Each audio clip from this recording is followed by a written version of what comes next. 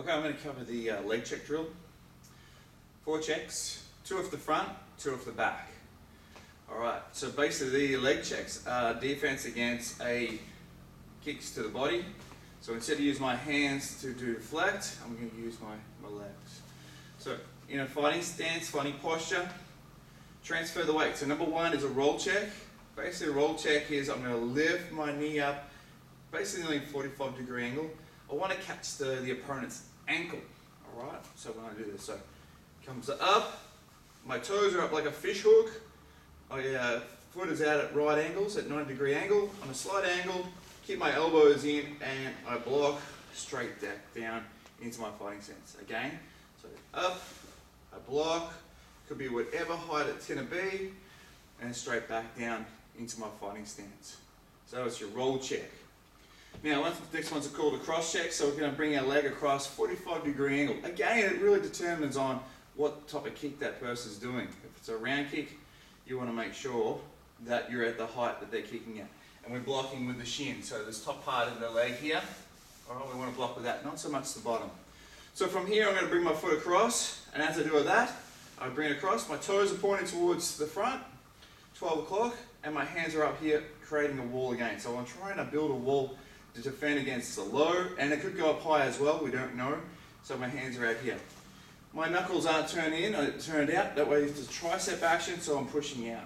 Again, cross check, lift the leg up, toes pointing towards the camera, and then straight back down again. I'll do it from a side angle once I've done. Next one is a jam.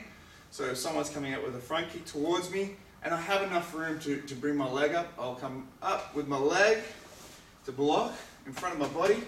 From here, keeping my balance. From here, and I extend my hand out as well, and covering up at the same time. So coming up, and then straight back down again. Jam, straight back. Toes are up, toes are down.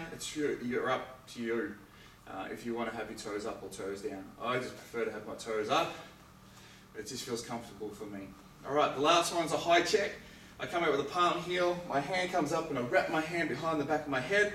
My elbow is pointing in a 45-degree angle, and my knee is going to come up towards that.